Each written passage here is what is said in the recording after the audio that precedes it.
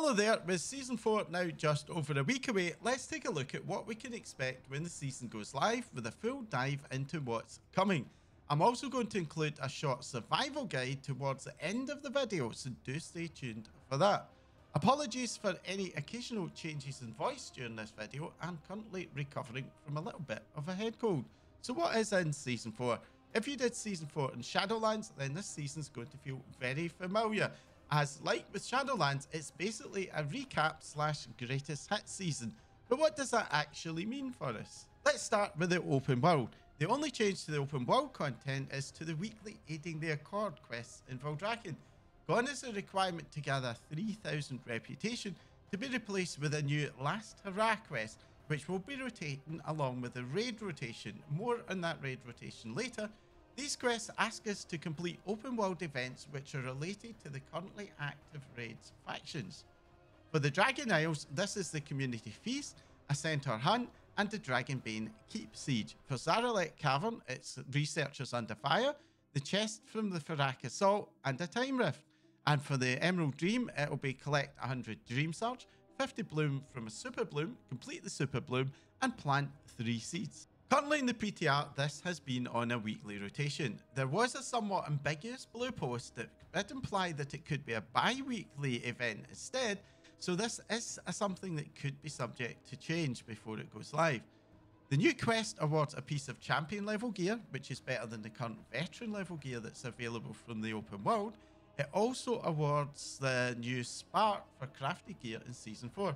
One interesting thing is that on the PTR, this was awarding a full spark, so it may be that in Season 4 we can expect to get 1 spark per week. On the subject of rewards, most things have been updated to the new Season 4 gear levels, with the item levels for veteran gear being 480 to 502. Now, there are a few inconsistencies on the PTR with these drops. And my current thinking is that the increased item drops may be part of the weekly rotation, meaning that some things will drop better gear in some weeks than in others.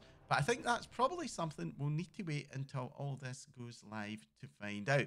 But anyway, the TLDR on the loot front is that you can expect to see a 39 item level increase over Season 3 gear rewards. Crafted gear sees that same 39 item level bump and requires new sparks and crests to craft, but otherwise doesn't seem to have any major changes. Over on the raiding front, this is where we see the least changes PvE wise. The 3 raids will be in a rotation called Awakened. Unlike the Shadowlands version, this doesn't come with any affixes. It's simply an increase in raid difficulty with an attendant increase in the item level drops. Champion level gear from the normal raid is 493 to 509, upgradable to 515. Hero gear from Heroic is 506 to 515, upgradable to 522. And Mythic from Mythic is 519 to 528, with the final boss giving 535 gear. The maximum upgrade level for the Misttrack gear is 528. The raid also gets a new mount, the Voyaging Wilderling, for completing all 3 roads on normal difficulty or above. It's in Mythic Plus that we see the biggest changes of this season, with the return of the 8 Dragonflight dungeons, but they're going to feel substantially different as most have had some very significant nerfs, which combined with their better gearing will likely make this season feel a lot less punishing than you might expect given the pool. We also have a very significant number squish to Mythic Plus key levels. Put simply, Heroic dungeons now have a similar difficulty level to Mythic 0, with the rewards boosted to 476 Adventurer for End of Dungeon and 489 Veteran from the Vault. Mythic 0 is now similar in difficulty to a Mythic Plus 10, but with no timer, and it drops 493 Champion gear from End of Dungeon and 506 Hero level gear from the Vault. For Mythic Plus itself, a Mythic Plus 2 will now be similar to a current Mythic Plus 12, and a Mythic Plus 10 similar to a current Mythic Plus 20, with rewards updated accordingly. The affixes have also been modified, now with all 3 affixes not kicking in until you do a Mythic Plus 10. Worm's Crests will be dropping from Mythic Plus 2 to 5, and Aspects from Mythic 6 and upwards. A Mythic 7 and above will now drop Heroic gear from the end of Dungeon, and Mythic gear will drop from the Great Vault for Mythic plus 8 and above, with the best gear dropping from a Mythic 10 and above.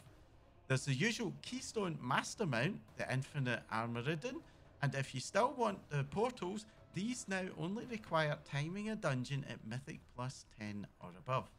We also see the return of the Dinar system, now called Antique Gold Bullion. This offers weapons, trinkets, and a few other special items from a vendor starting at item level 493. This gear has its own independent upgrade track, with most items having 12 upgrade steps, with some rarer items upgrading in 14 steps. The 12th upgrade step takes you to item level 528, and the 14th to item level 535. We don't know a huge amount about this upgrade track currently. For example, if we use crests or the new bullion as the upgrade currency, my personal guess is that it's more likely to be the crests. We also don't really have any information on where the currency will come from. A couple of weeks ago, the weekend event quest in the PTR to do 4 mythic dungeons did offer 2 of the currency, but that disappeared with the reset, so I personally don't think that will be the main source. In Shadowlands, they were limited to a quest that required killing 30 raid bosses, but this time around, as well as the gear items, there's a vendor with a load of transmog stuff and even the slime cat mount from Shadowlands Season 4 on it, which makes me think, given the amount that we'd be able to spend, that they might be a lot more readily available than was the case back there. PvP, of course, just gets the usual item level bumps and updated titles, along with a new Gladiator mount, the Draconic Gladiator Drake, and a Vicious Dream Talon mount. That's really all there is to it in terms of major changes for the new season, so let's get on to the survival guide. We don't currently have much official information about the logistics of the transition from Season 3 to Season 4, but based on my experience of past seasons rollovers, here's my advice. On day 1 of Season 4, the Great Vault will be rewarding gear based on the previous week's Season 3 activities. However, it's very likely that Flightstones and crests will be reset to 0 and will only work for Season 4 in the future. That means that those items dropping from the vault probably won't be upgradable. So when planning out what you want to do in the last week of Season 3, it's worth taking into account if you'll even be able to get any upgrades from the vault, especially on your mains. In the past, the best advice for the last week of a season was to do the highest Mythic Plus key you could manage in order to get the best starter key for the following season that you could.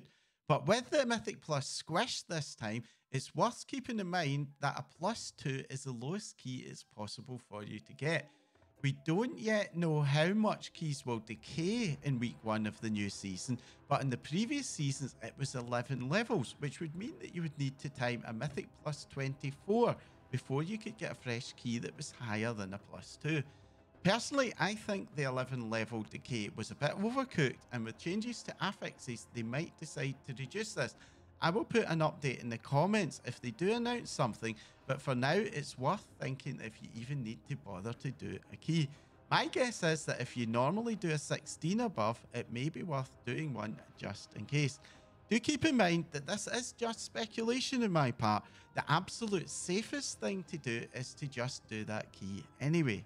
Obviously, the likely upgrade currency resets mean that you should make sure to fully upgrade everything you can or want to before those currencies disappear on you.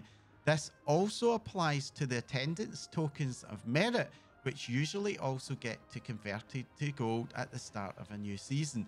Incidentally, that conversion also applies to any tokens that you take out of the vault in week 1. That is, if you do select the tokens that week, you'll likely get gold instead of a token. With item levels being boosted by 39 levels, it's very likely that even for fully myth track geared mains, doing the open world events and the weekly final surge quest in week 1 of the new season will be worth it for a small boost before you start your raid or Mythic Plus campaigns. Of most interest are the Dream Surge and Time Rifts, thanks to the gear vendors offering deterministic gearing, something that's super useful for filling any gaps that you might still have hanging over from Season 3. The weekly Time Rift vendor can offer a minimum of 454 item level gear, and the Dream Surge vendor offers 460 item level gear for the Dream Surge Coalescence currency and 480 gear from the weekly quest. Now, do keep in mind that those item levels might be affected by the weekly rotation, so this could be a little bit different on live. Whether that stuff is really worth chasing will depend on your own personal playstyle. For Mythic Raiders, our folks wanted to push as high into Mythic Plus as they can in week 1. The answer is probably yes, it is worth it. But for the rest of us, I think the right answer is to only really chase that stuff if you do have the time to spare in game. Well, that's all I have for this video. If you have any questions or advice about Season 4, please do let me know in the comments down below. And if you found this guide useful, also let me and YouTube know by hitting that like icon. If you want to support my channel, the best way to do that is to subscribe and hit the bell icon so that you get notified whenever I release a new video. There's going to be plenty more videos like this to come as we get ever closer to the release of the next expansion. That's all for now, and I will see you all again soon.